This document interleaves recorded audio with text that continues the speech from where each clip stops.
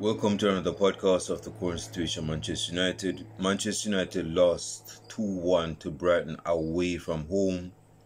I don't even know why I'm giggling, bro. I don't even know why I'm giggling. In the Premier League. I didn't watch the first half. Matter of fact, I didn't even know we were playing today. Because if I knew, I would have done a preview yesterday, but I didn't do a preview. So this is my match reaction for the preview that I didn't do the game. So we lost 2-1 to Brighton, and I'm disappointed by the result. Funnily enough, I didn't watch the majority of the first half, but I caught a glimpse of the first half highlights. And no surprise, we were 1-0 down. You look at the nature of how we conceded that goal, and this is what I've been beating down in pre-season, man. It's the same goal.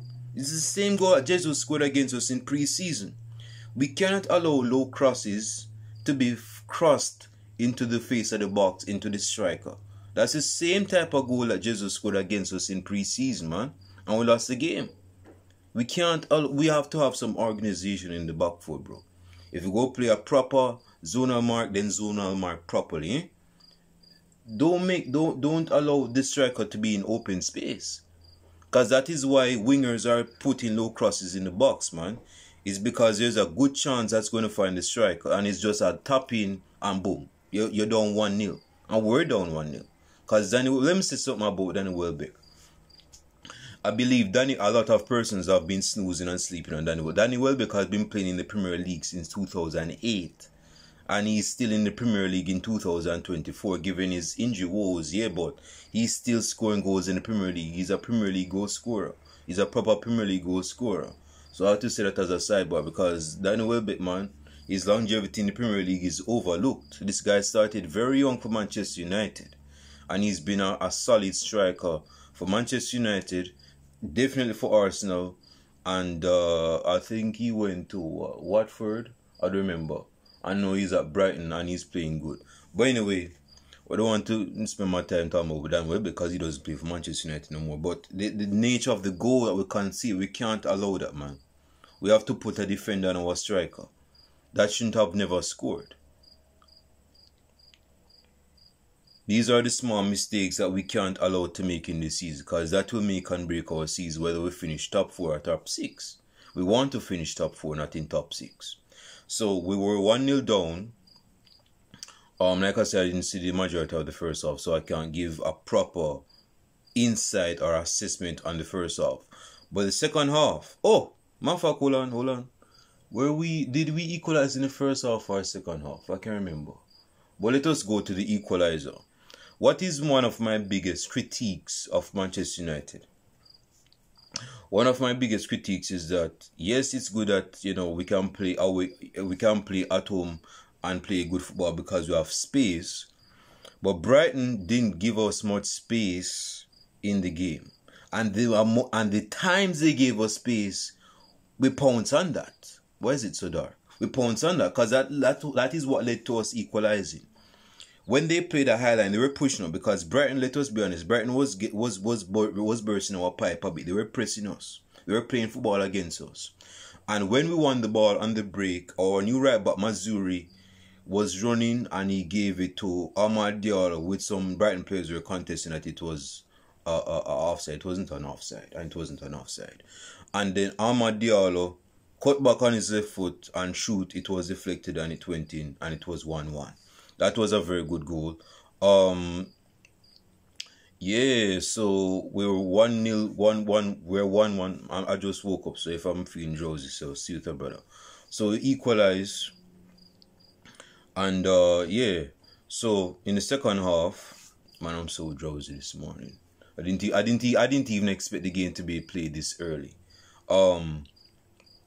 Which is why I missed the majority of the first half.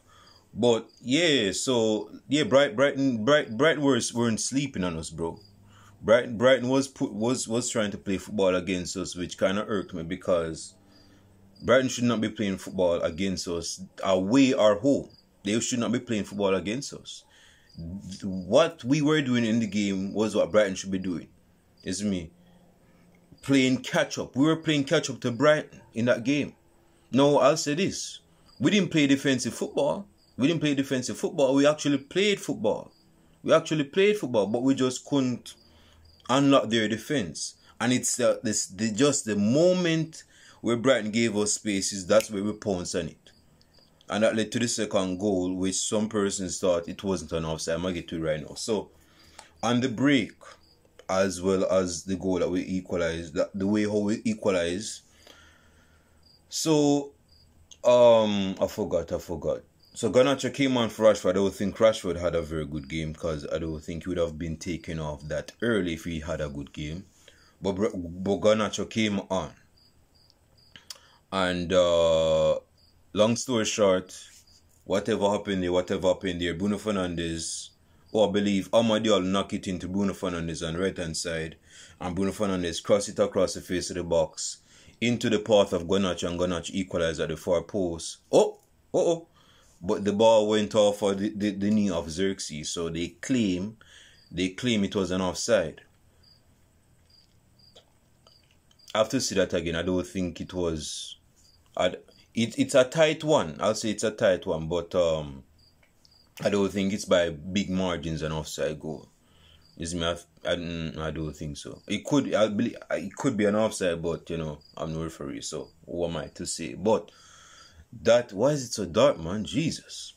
So yeah, they took away our goal. But yeah, bro, we had chances to put to bed, and so did Brighton. Brighton had a lot of chances to score against us.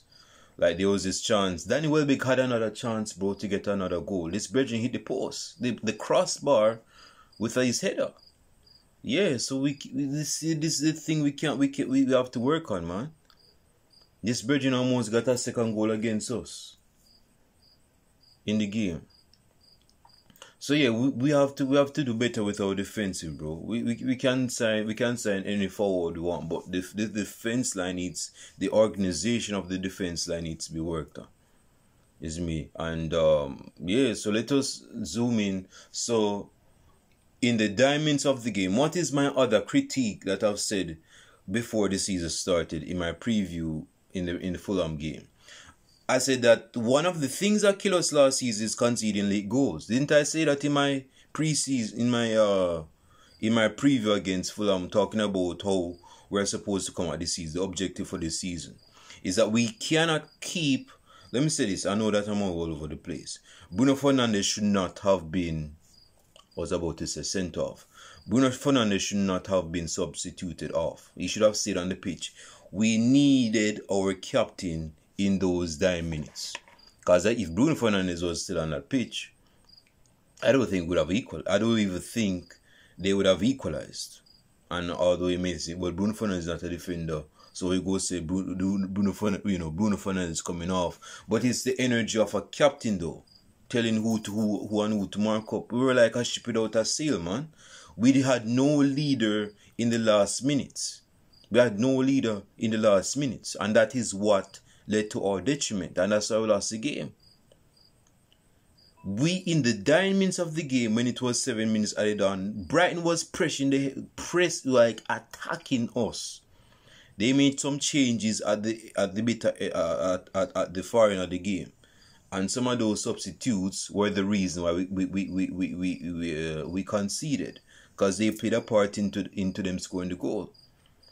You see me? So the fact is, they had corner after corner, and they were putting balls into the box, taking shot at any angle, just trying to get a deflected goal, make sure they didn't score against us and win the game. And then this brethren crossed the ball into the box, into Joao Pedro, I think his name is, the number 9 for Brighton, and him go score. Dude, we cannot be conceding late goals, bro. This is not FIFA where you can concede late goals, bro. Where the AI is against us, pressing the life out of you, and then go get a goal. We can't allow that, man. That's the same thing that killed us last season. I'm not going to even go over the games where we conceded late goals, man. We can't concede late goals in games, man. That is what killed us last season, man. Or is it that this bridging Joao Pedro has space? Where is the light? Where is our defenders? This is the same organizational structure I'm talking about from a second. That they pounce on our defense weakness, because I don't even know how this Brighton had that space, bro. I don't even know how he had that space.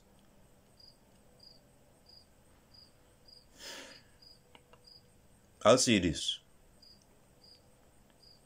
Everything is not the, well, you could say everything is the reason why we lost the game somewhat, because he took off Bruno Fernandes. I believe Bruno Fernandes should have stayed on.